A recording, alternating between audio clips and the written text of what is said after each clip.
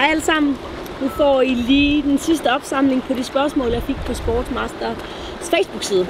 Og en af dem var også, hvor mange timer jeg træner om ugen, og hvordan jeg når at restituere. Og det er jo lidt det, der er hele essensen ved at være professionel. Det er, at jeg træner omkring 25-30 timer om ugen, og det er effektiv træning. Derudover så laver jeg jo ikke meget andet end at sove og spise. Altså en masse mad indbords for, at man kan restituere hurtigere. Så det er jo egentlig det, jeg gør. Så efter et træningspas, så har jeg minimum 2 timer, hvor jeg ikke træner, før jeg starter min næste pas for at få det mest ud af det. Og i forhold til træning, så er jeg lidt af et morgenmenneske. Jeg kan godt lide at få det hele klar om morgenen, for ellers så går jeg sådan lidt og småt tænker på mit træningspas. Men så minimum 2 timers restitution mellem hver træningspas, og det er på den måde, at jeg kan holde til den store træningsmængde, som jeg nu har. Så det var lige anden del af spørgerunden. Vi snakkes ved.